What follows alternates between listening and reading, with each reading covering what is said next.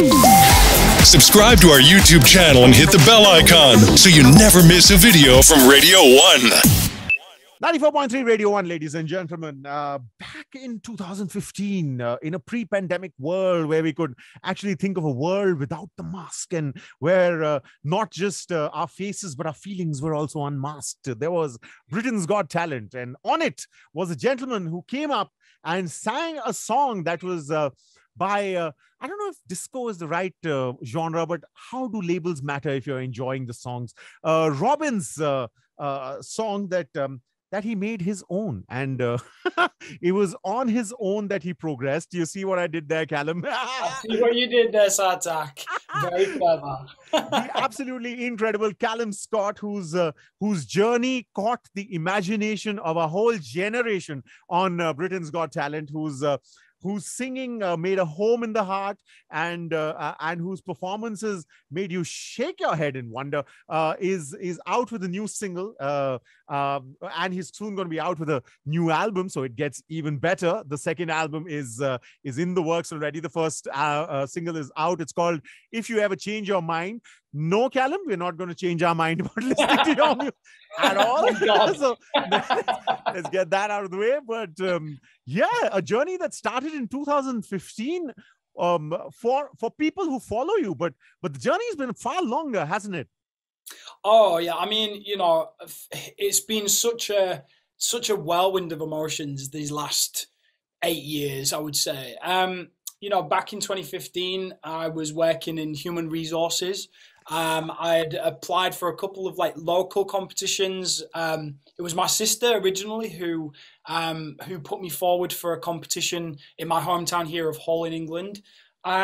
She was always the singer in the family, and I used to go and watch her perform and just be in awe of how she could stand in front of so many people and bare her heart and soul. And so when I was kind of in my bedroom or in the shower, like many of us do, I would sing and I didn't think anything of it. And my sister one day heard me singing in my bedroom, and she decided to put me in a competition. I didn't have very kind words for her at the beginning, Sarthak, I must admit. I did want to kill her for putting me in a competition.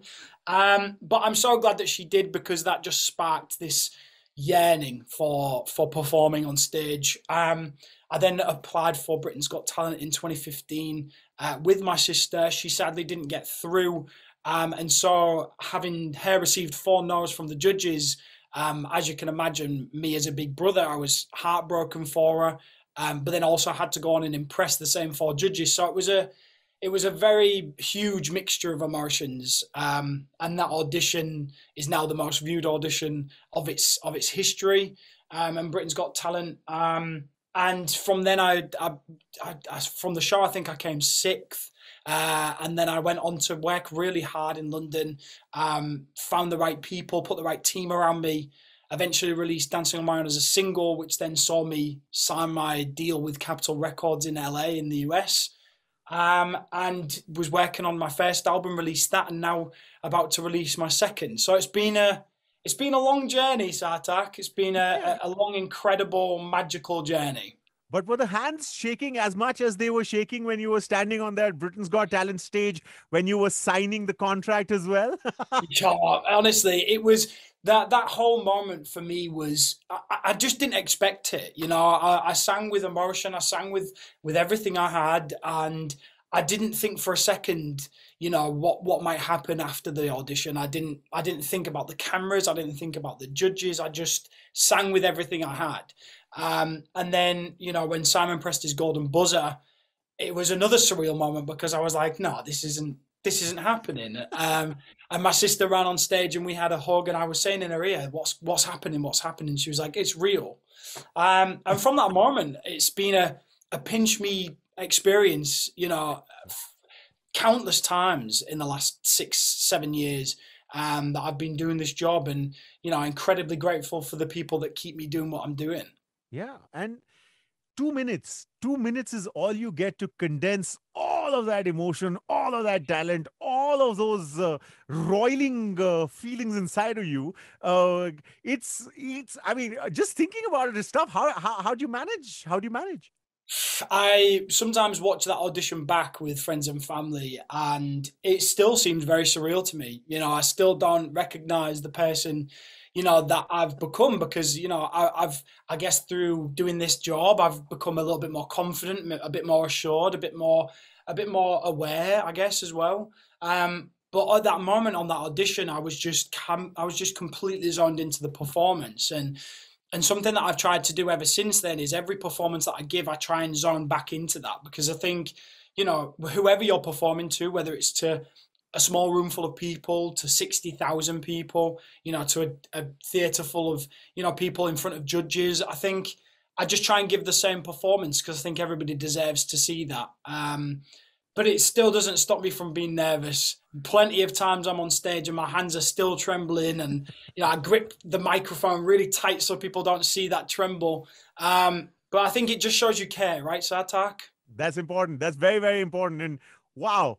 So from team building exercise and human resources to to building to building a 2 minute capsule of all your emotion, to building a contract and a career and an album, to now actually recording a second album with the first single out, which is also about a whole lot of emotions churning inside of you. You want to, if you ever change your mind, tell us, was it a culmination of a lot of things that were happening? Because there was the pandemic to take care of as well during the making of it, no? Oh, Sartak, I mean, if you can't already tell, I'm a very emotional person. And so all of my songs are built from that. All of my songs are built from my life experiences. You know, the first album for sure was just, I was kind of like, I'm a recording artist now and I get to make an album. This is crazy. And I was just writing and writing and writing. The second album, I think it gave me time to really craft and really find out what I wanted to talk about on the second album, which is why I'm so excited for its release. If You Ever Change Your Mind is the exact same blueprint as all the other songs. It's from a real life experience of a relationship that was incredible and powerful, and I felt like it was forever. And sadly, that relationship didn't end very well. But it's lasted on me. You know, I talk about in my the creating of my music video that I wanted to signify the invisible tether that holds, you know, us two together. You know, however many times we've tried to cut the strings, it holds us together. And I think a lot of people can probably relate to that, you know, having that lasting impression, a love that's so deep and so powerful that it leaves an imprint on you. You know, and you're kind of sat there thinking, I wonder if we was to give it another shot, would I go back? You know, would I entertain the idea of trying again? And I think that conflict that people have with a past love is so relatable. I can't be the first or last person that has gone through that. And I think that's what really resonates with me on that song is how widely understood that is. I mean, love is the language that we all speak. And so, yeah, I think If You Ever Change Your Mind is, it's conflict and it's passion meets, you know, you want to get away from that person, but it's the same person you want to go back to, and it's, you know, it's all that turmoil, but it's produced in such a beautiful way. I worked with Greg Kirsten, who just recently wrote Easy on Me with Adele, and we worked on that song together in the production and the music, and you know, it's much more of a bop than most of my other ballads. So it was it was really fun to play with new music and new sounds, and to put something that was very emotional into something that felt, you know, really uplifting and hopeful and joyful. So yeah, it's all in all, it's just a big pot of emotion, Sarthak. I can imagine. There's, yeah, you know, you talk of Adele. Adele happens to be, I believe, one of your biggest icons in that way. What she did with her album 30 was incredible, which is that she made Spotify remove the shuffle option, because she said that artists make an album with feelings, and those feelings need to be heard in their entirety. And if everyone's making music for the TikTok, who's making the music for the generation? And your music also talks to people. Is there a little bit of conflict? Is there a conflict between making music for the 30 seconds of TikTok, or the 60 seconds, and of expressing yourself artistically in that way, where you can actually stretch out what you have to say and hope for the listener to understand and to give you that kind of time. Yeah, I mean, I have mixed feelings about this, and my label know all too well how conflicting this is for me, because I signed my contract with Capitol Records in 2016, and walking down the corridors of that very iconic record label, you know, I saw Frank Sinatra, and I saw, you know, the Beach Boys and Nat King Cole, and you know, I'm walking through and seeing these names, the Beatles, you know, seeing all these names and just being in awe of these legendary status musicians and singers. And I think, you know, when I joined that label, I definitely wanted to become, you know, part of that, you know, the echelons of those kind of artists where they're creating albums and they're creating bodies of work, you know, where they're really thinking about the song titles and the track listing order, and you know how the album's going to sound, and creating the journey that you would go on if you was to play it from start to finish. And so I massively resonate with what Adele's saying there, is because there's so much, you know, so much time and so much effort and love that goes into creating a body of work. On the other hand, I'm totally aware that we're in an ever-changing world, and you know, including the music industry, and you know, TikTok, with it being 30 seconds to a minute's worth of audio, even shorter in some circumstances, is to capture people's attention. I know that we're running out of patience in this day and age. People want something, they want it now. You know, they listen to your brand new song and they're like, great, let's have the next one. And I think it's just down to, you know, the ever-changing world that we live in. And I think that's why the music that I make, I stick to my guns. You know, I want to make something that people can sit and really digest. My album has gone through lots of changes to make it a little bit shorter, a little bit more punchy.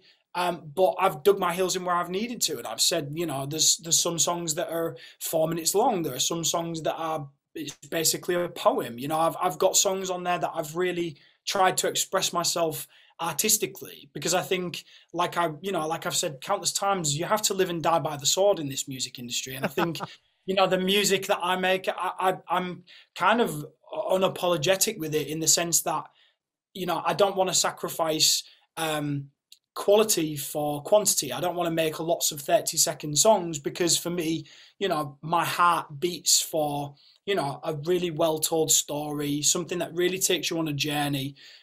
You know, some of my favorite songs are long and, you know, and are drawn out, because you sit with it and it's like a, you know, it's like a book, you know, you really want to digest and enjoy it. Like I said, conflict, Sarthak. I understand what's going on with the world of music these days, and I definitely have my part on TikTok to play. But when it comes to my music, I'm definitely somebody who wants to release albums and records, and, you know, have a longevity, you know. The power of belief, as shown to us very, very brightly by the incredible Calum Scott. We are really looking forward to the album, and I'm sure the volumes will be on the "Are You Crazy" levels when we play. So thank you very much for your time, for your attention, and more importantly, for those lovely, lovely words that you put to melody so beautifully. Calum Scott, ladies and gentlemen, thank you so much for your time.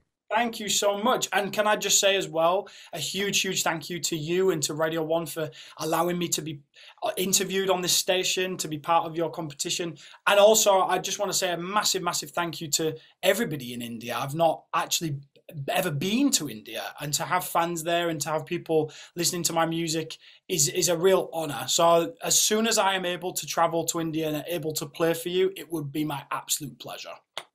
As it would be ours to listen. That's Calum Scott, ladies and gentlemen, on 94.3 Radio 1. 94.3. One world, your station.